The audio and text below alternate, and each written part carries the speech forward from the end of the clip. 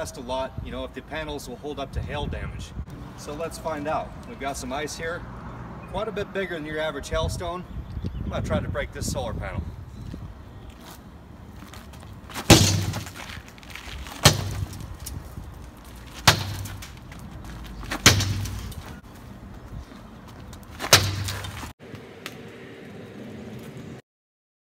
So looks like it held up pretty good. We tried our best with some really big clumps of ice to break it, and this panel was already scratched. That's why we're trying to break it, but no damage from the ice whatsoever. So what do you do if you do get hail damage? Well, the solar panels will be covered under your homeowner's insurance just like any other home improvement would, just like your roof.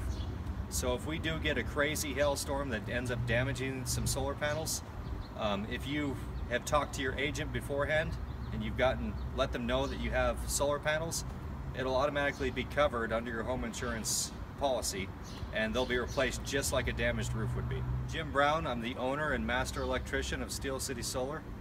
And I'm Neil McCulloch, owner also. And we'd love to earn your business.